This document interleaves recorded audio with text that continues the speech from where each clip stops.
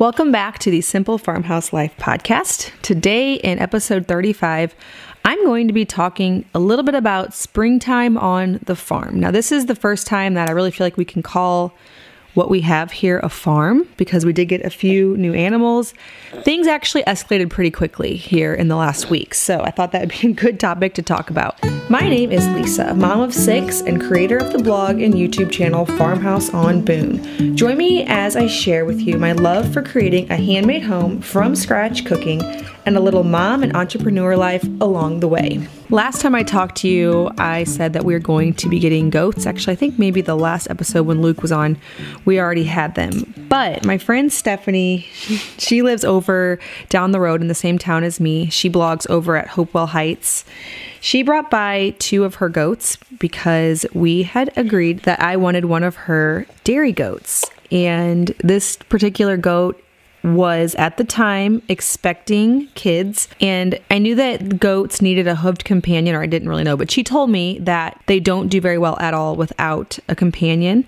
And so we decided that I would take 2 of her goats and just return one whenever we acquired another one, which I think we're going to buy another one from her coming this fall. So she brought them by, and the very next day, not that same night, which we were kind of thinking, but the very next day, we woke up to 3 kids, 3 baby goats. We weren't really sure if we were going to be, well, I was sure that I wanted to milk something and that I wanted animals here because I grew up on a farm and I just feel comfortable in that environment. But Luke wasn't sure how he would like having all these animals here. We both agreed that that was really exciting. It was so much more exciting than I expected. I see on Instagram whenever somebody lives on a farm and their cow is expecting or their goats, and they post every day like a baby watch photo, and I never quite could grasp the level of excitement that they are feeling, but it is so exciting to go out there and see new life on your farm.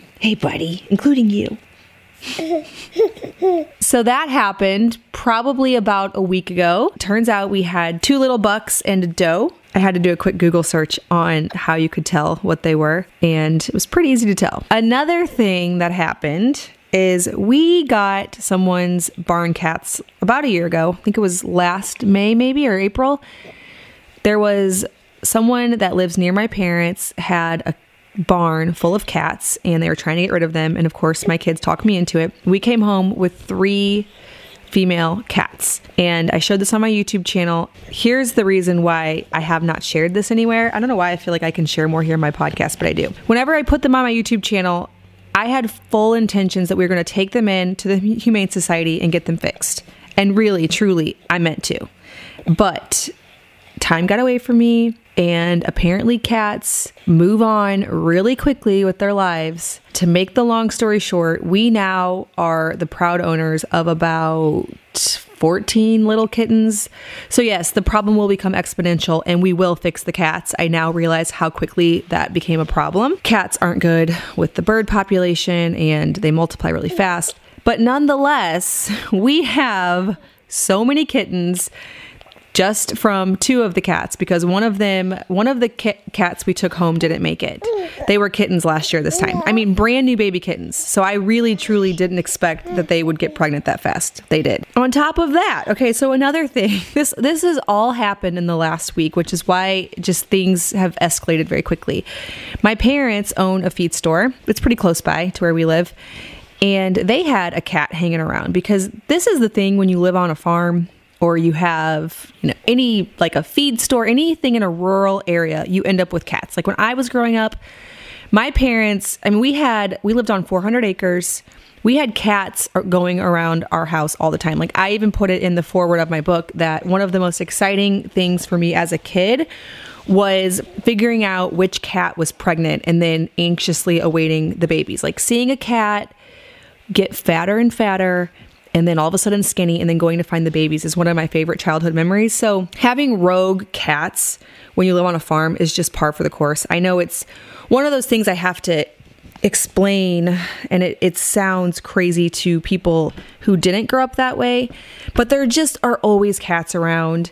And my parents never did anything with the cats. They just were around. We never took any to the vet or anything like that. Now, with us living on such a small amount of property, I am going to take that consideration more seriously because I can do the math. I can see that if we don't do anything, we're going to have like 50 cats in a year, and I definitely don't want that. But my parents, at their feed store, they had a cat hanging around. She gave birth about 4 weeks ago to 5 kittens. Well, we got a call a week ago that there was a whole bunch of mewing kittens and a dead cat on the road. So the mama cat was hit by a car. She left behind 5 nurslings. So the day before our first cat gave birth to kittens, we went and picked up a few of those kittens to feed and nurse with the milk replacement for cats, okay? That exact same day, one of our cats gives birth to 7 kittens. Now, we suspected she was pregnant, but we didn't really inspect closely. Same day that happened.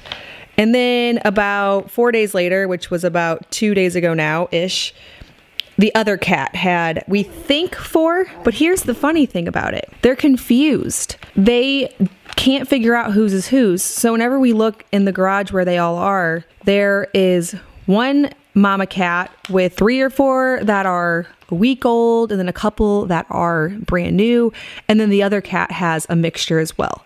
So we realized after feeding the 4-week-old cat from the feed store a bottle for a week, we realized that the other 2 cats that we actually have were getting their babies confused. We decided to put the 4-week-old baby kitten out there with the other 2 moms to see if maybe they wouldn't notice. And sure enough, she's nursing the mom. One of the moms is licking her, and now she feels a lot more comfortable. She's been in our house for the past week, just mewing like crazy in our kitchen. The kids feed her bottles every 4 hours, and she just honestly didn't seem very happy because she's all alone without any cats. And now she's just cuddled up with that mommy cat and seems perfectly content. And she is also nursing, which is much better than a replacement. So there is what's going on the cat front here. Now, those don't contribute at all to the homestead. I do love cats, but we're going to have to control that cat population a little bit. We're going to have to fix some cats because that's not going to work. Now, as far as the goats, Luke and I, over the last 4 weeks or so, have been working on putting up fencing around our barn. So when we moved to this property, we acquired a turn of the century, actually a little bit older than even turn of the century, because this house was built in the 1860s, and we imagine the barn was built around the same time. So a turn of the century white barn and an old brick silo, and it all has always looked so beautiful sitting there. But whenever we put goats in the barn, we fenced in a little section that comes out of one of the barn doors. It meets up with the silo, and now there's animals in the place where they should be, in the barn. The view is just so incredibly, it's romantic to me. I grew up when I look out the window seeing animals, and now our bedroom window and the kitchen window overlook the north part of the farm, and they look out to where the barn and the silo and the goats are. And I knew I wanted this kind of thing, but now that it's here, it all just feels so much more complete to be utilizing the barn how it should be. So now we have 5 goats. I lost track of the cats, and then we just picked up some more chickens. So we currently use a chicken tractor that we built from Green Willow Acres or Homestead plans last year, and it holds up to 20 chickens. And the purpose of it, if you are brand new and this all is just new to you and you want to get into something small in your backyard, the purpose of a chicken tractor like that, it is the place where the chickens have a shelter. So it has a separate area where they can go up, lay their eggs. They can be put up at night to be safe from predators. But then also the bottom is open, and you move it around your yard every day so they have fresh access to bugs and grass. So even people who live on big properties will use chicken tractors. They'll keep several of them if they want to raise, 100 birds. And then people who live on small properties, like we did before on a 1/4 acre, can utilize a chicken tractor. So we currently have 11 hens that are laying, they're a year old, in the chicken tractor that we built last year that Luke moves every single day around our property. And then about a month ago, we picked up 4 Americana pullets from the feed store because I wanted blue eggs. So that's why we got some Americanas.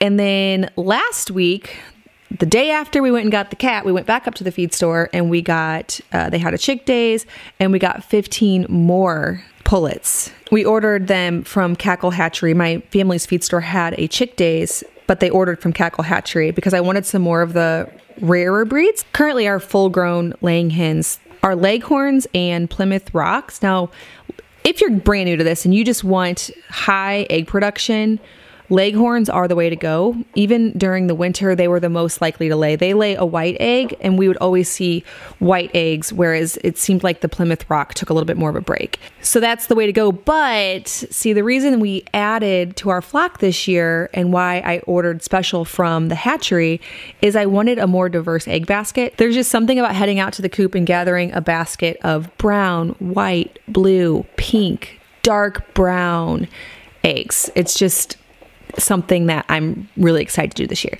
So from the hatchery, we ordered French black copper Morans, olive eggers, Easter eggers, and Wellsummers. We obviously cannot fit all of these hens into the chicken tractor because if you've been keeping track, we have our 11 full-grown birds, we have our 15 tiny pullets that are about 2 weeks old, if even that at this point, and then we have the 1-month-old Americanas. And the size difference between all of these is very, very different. I would say the Americanas probably fall right in the middle of the tiny pullets that you see whenever you go to Ursuline or Tractor Supply when they're having chick days.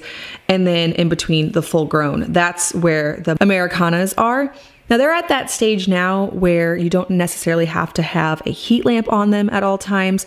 So I've been taking them out every day and putting them in with the goats. This was an idea from my friend Stephanie. I've never kept chickens and goats. When I grew up on a farm, we had cattle and we had elk. And then, as you know, a bunch of cats and a couple of dogs. So we didn't really have a diverse, it was more like you had an elk pen and that's where you kept the elk and the elk calves. And then you had a cattle pen. I've never been on this type of farm where you grow a little bit of everything, which is the goal that we have here with veggies and eggs. And eventually I want to do meat and milk. We're just branching into all of it. Every day I've been taking the Americanas and putting them out there with the goats. That gives them some sunshine. They can pick around for different greens and grass and bugs, and they're really enjoying that arrangement. And then I just go put them back in at night. We've been using our little red cottage as a brooder. So if you follow me on Instagram, right out of the front of our house, I have photos of it. You'll see a red cottage. And eventually we want to make that over, make it, it has plumbing, it has a bathroom and a bed, and it could be a neat little guest cottage. But right now, since we haven't done that, it's been a perfect brooder. So we have a galvanized tub in there with our 15 chicks and a heat lamp. And then now the Americanas, we just put them in a tote at night in there with food and water. They don't really need the heat lamp anymore. We found that when we did have them all together, they would move away from the heat. And that's when you know that they don't really need the heat anymore. So they're perfectly content to be out in the sunshine during the day with the goats. And it's so much fun to watch the little baby goats interact with the chicks. Just seeing all of that on the side of this probably 60s or I don't know, an 1890s barn is beyond exciting for me. And by the way, I never knew that goats hop when they're babies.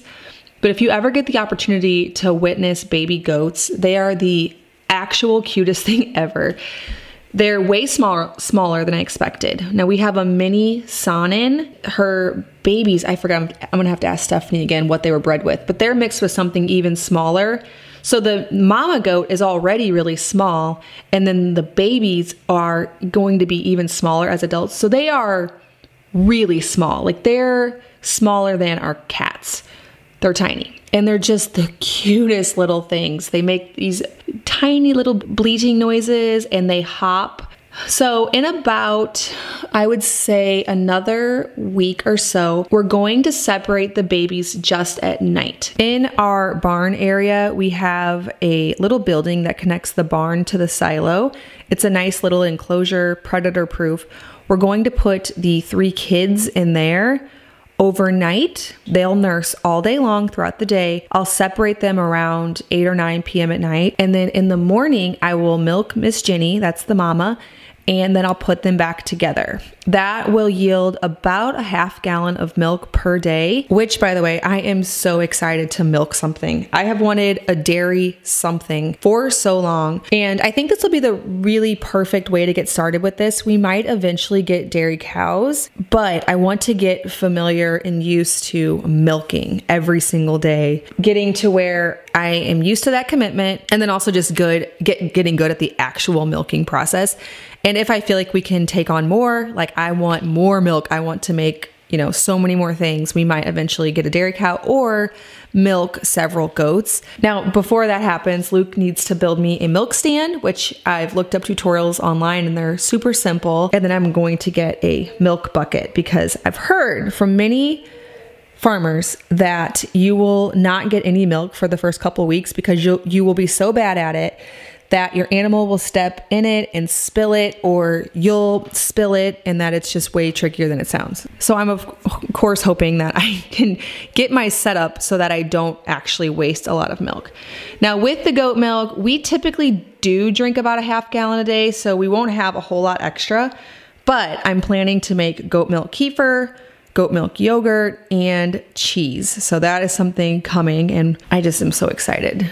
Something about gathering food from your own property. I remember feeling this same feeling even when we lived on a 1/4 acre. I put in a garden, we had our chickens. It just felt so amazing to go out in the backyard with my big basket and fill it to the top with vegetables and eggs and herbs. I mean, nothing is as essential to human life as food. So it does totally make sense that it'd be satisfying to cultivate, tend, bake. I also really love the connection that I'm building with food to my kids because we all know where food comes from, but I do find that we're amazingly distant from it, especially when we don't really go much beyond the grocery stores at all. Even if you're not going to grow everything, you might grow just a few things, but finding local farms and building that connection, I love that. And especially if I can do it in my own backyard, I'm going to be even more excited about it. I was just posting about this yesterday on Instagram, and it seemed to strike a chord with a lot of people because I had so many comments about their own experiences with this. But I posted that a lot of this farm life just doesn't make sense because you can always go to the grocery store and get vegetables and get milk and get butter and cheese and eggs. You don't have to do this at all. You can buy every last bit of it at the store, but it tastes better. It's just something about it. Whenever you have to learn how to do it, make your own loaf of bread, can and preserve and ferment. It just, something about it, the satisfaction of feeding that to your family is just more than you can imagine. But one thing that I absolutely love about living in modern times is I love that you don't have to depend on it, because there's times when in life that are just too busy and you just can't, and it just stresses you out even more than how beneficial it is to actually do it. It's nice that you don't have to, but I do challenge you to learn something, try something, even if it is just growing a little raised bed in your backyard. Just try it and see how that food tastes whenever you've taken it from a seed and then grown it all the way into a tomato or an herb. It's amazing. And I've never brought in from my own property milk, and that is something I cannot wait to do. Okay, on the veggies note, another thing that we've been doing, last week Luke built 4 more raised beds. Now last year we built 6 raised beds from cedar fence pickets. At the time we were just trying to get something up really quick because we moved in January. We started, we settled in, and by the time it was garden season, we didn't have anything built and we didn't have a garden plot. And I was like, we just need to get this done. So we picked up a whole bunch of cedar fence pickets. I put the tutorial on my blog, but it was so easy. We just basically used some 2x4s as support corners, and we built these raised beds, and then we just ordered a load of topsoil from the nursery and planted in that. But this year we pulled down the garden cottage that was there because it was beyond repair. If you saw the video on my YouTube channel, you know it truly was beyond repair, because I know that some people are going to be upset with me for tearing it down, but trust me, if anything's salvageable, I'm not tearing it down. I will not do it. That's why we bought an 1860s house. So now that we tore that down, we had room for more raised beds. We built larger ones.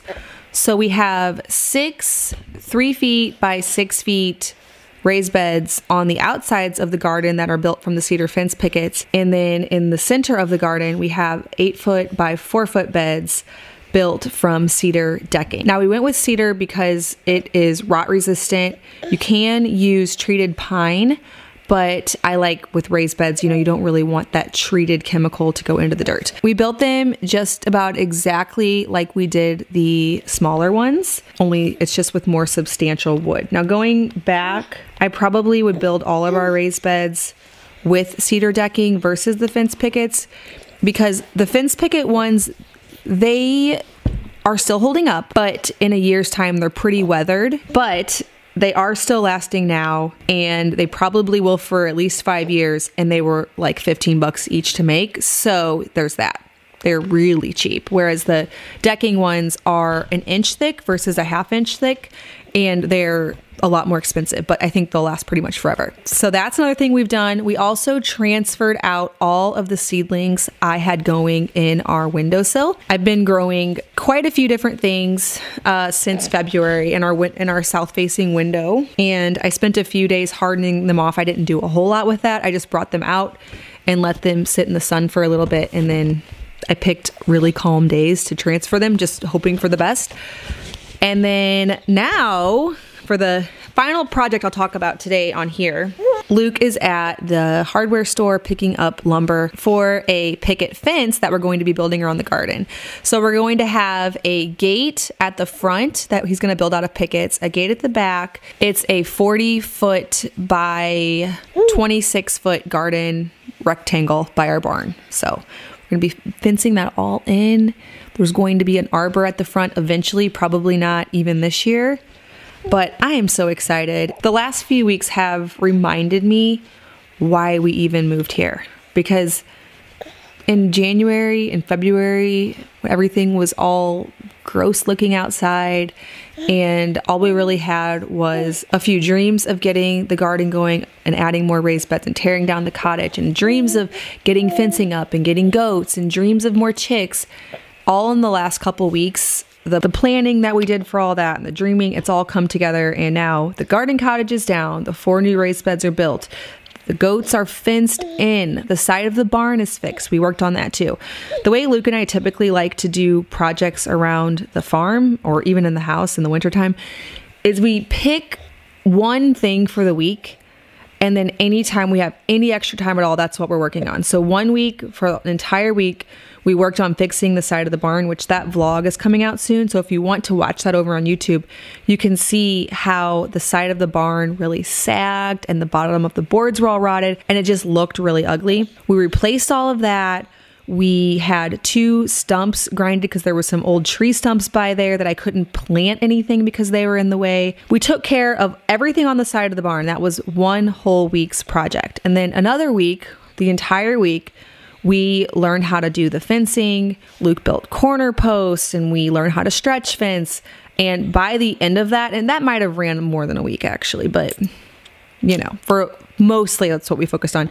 By the end of that, within just a week or 2, we had fencing for the goats. And then with the raised beds, all last week, that was the project. It was making raised beds, leveling out the ground, ordering in some more topsoil. That was all accomplished. And then this week it will be working on the picket fence. And then next week, I think we're going to be working on the red cottage a little bit. That'll be that week's project, but that's typically what we do. We just pick one thing to focus on for that week because there's a million things, but we find that we get a lot done if we focus on one thing, because after, 5 weeks, that's 5 things. It just is a slow and steady process. And then, if you work outside the home, you're going to probably have to make that this month. We'll focus on that.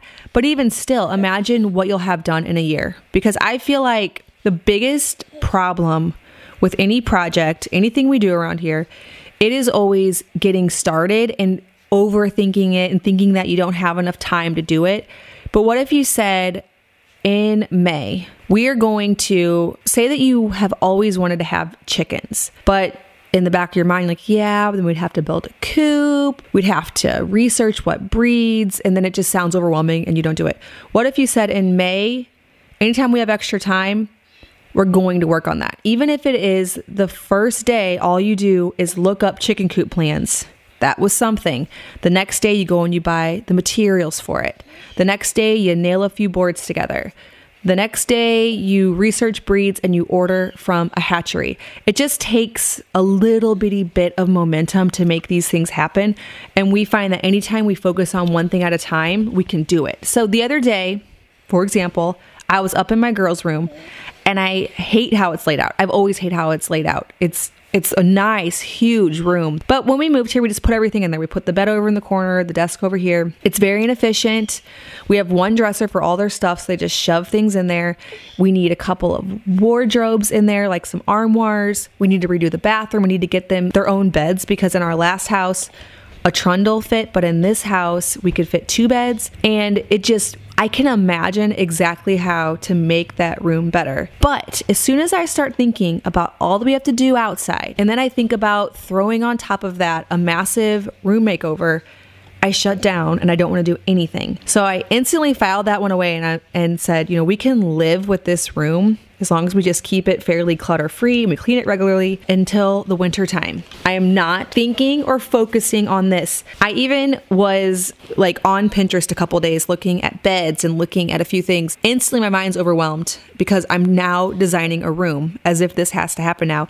And then as soon as I shut that off and filed it away until next winter, you feel this sense of relief. So limit any Googles, Pinterest search, talking to friends about the thing, whatever it is, until you're working on it, and then put your whole attention onto one project at a time. That was a major side rant here whenever I'm just sharing what's going on our farm, but that is how I've gotten anything done in the last 4 or 5 years with kids, with business, with decorating, with homestead stuff, is always that singular focus mentality. All right, well, that is what is going on our farm right now here in the spring. Let me know, tag me over on Instagram. What is going on your farm, in your home, whatever it is? What are you focusing on? What are you working on? I hope you're just enjoying the sunshine. Spring is, I was telling Luke the other day, if you're going to get into this homestead stuff and you're going to get goats to milk, get them in the spring, because never in any other season do I have this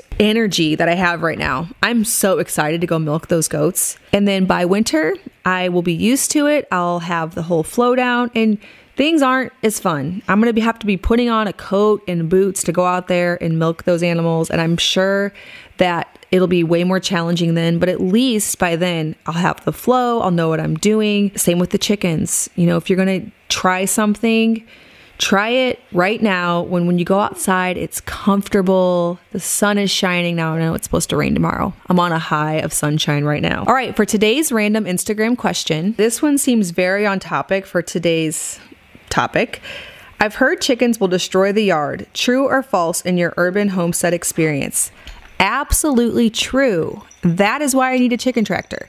I've seen people build a coop and then build a little run. That's fine, but that run will be dirt within a month. Even if it's a pretty good sized run. Chicken tractor, you move it around every day. And then in the summer when Luke's outside, he'll move it around twice a day. That is the only way that they won't destroy your yard, because they only have half the day to peck around on that grass and to ruin it and to over fertilize it, because fresh poop is too hot for grass. But if you have a chicken tractor and you move it around every day so they always have fresh access, they won't. All right, well, thank you so much for listening to this episode of Simple Farmhouse Life. If you have not yet grabbed my 50+ page Farmhouse Favorite Sourdough Recipe ebook with all my sourdough recipes, you can grab that at bit.ly/farmhouse sourdough. See you in the next episode of the Simple Farmhouse Life podcast.